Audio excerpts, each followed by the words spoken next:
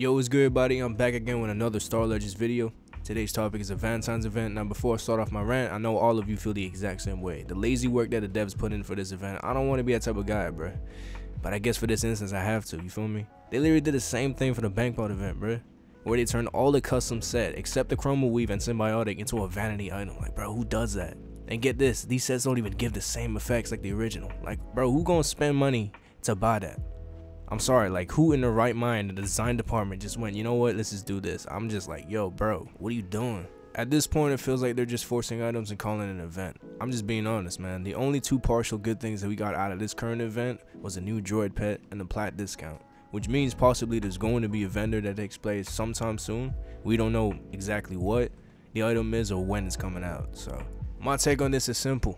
Number one, if you're going to turn farmable items into a vanity, you might as well turn the Velar Squisher into a vanity, bruh. It only makes sense. Or a recolored version of some sort. Honestly, we don't mind, bruh. Number two, if you run ideas, spare some time and look into the thread vanity suggestion, bruh. The thread is made so us players can tell you, the devs, and the design team what we want or what we feel like you guys could try.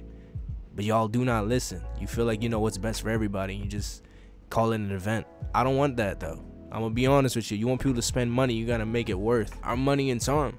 Make items that match the theme instead of releasing old ones. The game is only dead because we as a community feel as though the company itself gave up on their own creation. You're expecting the players to bring back what was once the prime Starlegends when you, the developers and the design team, can't even take players' opinions into consideration, bruh. Make that make sense for me, bruh. That to me is a big problem. Community can't grow if, number one, everyone's getting banned for petty reasons. Although I do agree with some of the bans like scamming, you know, botting. I understand that. And number two, items are either recolored or farmable again and again and again. Anybody in their right mind will get bored, bruh.